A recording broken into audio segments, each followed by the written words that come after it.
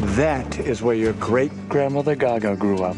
Your great-great-grandfather was once the richest man in Boston. So how come we're so poor? Would you like to see the inside?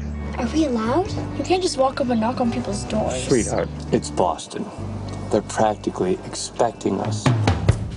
My father was diagnosed manic-depressive in 1967. Can I help you? My great-grandmother grew up in this house, and, well, I wanted to show it to my girl. I'm sorry, but I don't give tours. That was so embarrassing!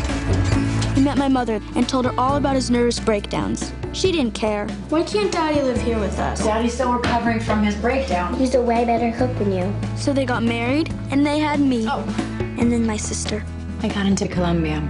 You can't take the girls to New York. Here's my proposal. We love you. Bye. You move in with the girls and you take care of them. We were gonna be late for school! Me? It'd be good for me to have... A routine. Hold on! Yes, a routine. Have some breakfast. The most important meal of the day.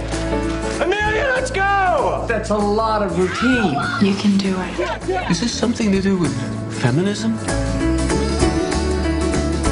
You're all welcome to come to our apartment. We don't want people to see how we live. Big deal how you live. It's not your fault. Girls tell me it has no floor. It had no floor.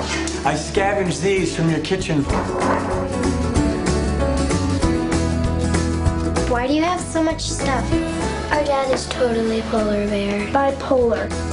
I'm probably sorry you married him. Never.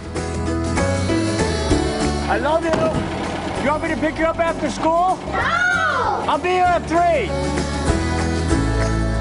My ex-husband would never do what you're doing. I think it's so evolved. We do. Most men would be completely emasculated by having their wife go off to be the breadwinner. Oh, thank you.